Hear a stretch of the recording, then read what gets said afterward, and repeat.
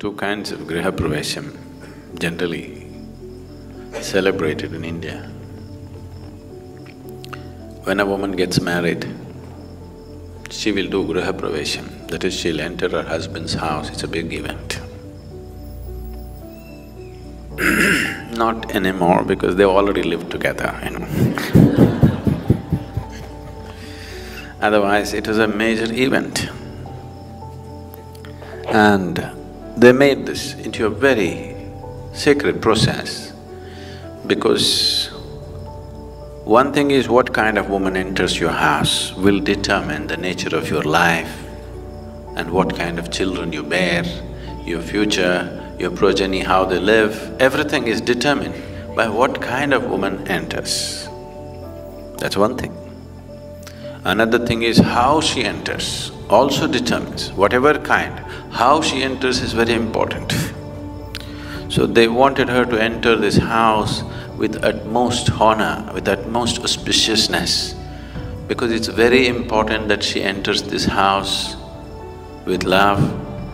It's very important she enters this house wanting to give herself totally to whatever that is. If she enters with something else in her mind and in her heart, she can ruin that family in million different ways.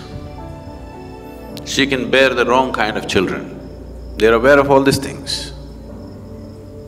That if she enters this house with a certain type of emotion, tomorrow when she conceives, she will draw the wrong kind of life and she will bear the wrong kind of children, which will make you suffer for the rest of your life. Today, marriage means you thinking just of a little bit of romance between the two people. That's not how they looked at it. They looked at it as a partnership which is going to determine everything about them and their children, and how the future of this family happens depends on what kind of woman and how she enters this house. So they took elaborate care so that she enters the house properly. The other kind of Griha Pravesham is you built a new house and your family wants to move in. The design of the house, the aesthetics of the house, what kind of paint, what kind of this, all this is different. That is also important. But what kind of energy fills this space is very, very important. So before you live there, nobody ever sleeps in a house which is uninitiated. So it is a minor form of consecrating the space. Before moving into the house must be… the space must be consecrated, otherwise people won't go and live there.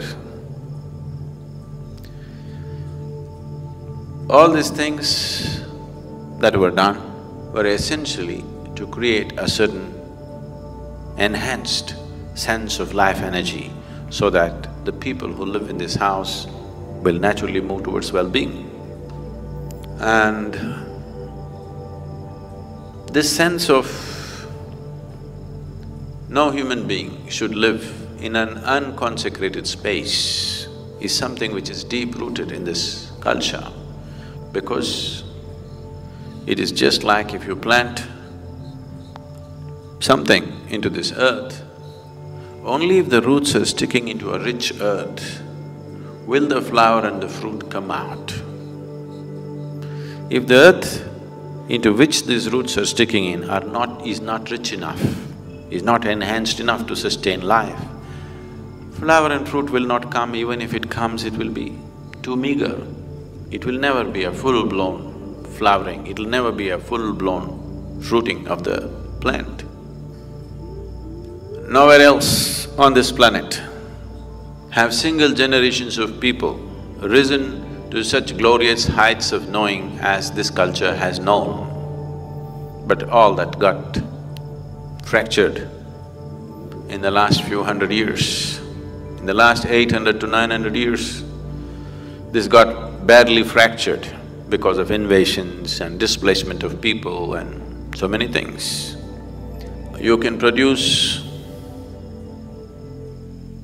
very great intellects, very great energy as human beings I'm saying, individual human beings carrying phenomenal sense of energy and intellect and capability, if you create large spaces of consecrated space, large consecrated spaces where the whole generation of people are in touch with that kind of energy and space.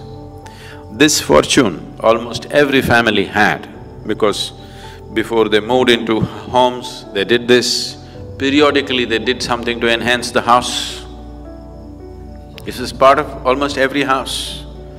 Every household at least once a year conducted the needed rituals and processes to see that the space in the house is enhanced.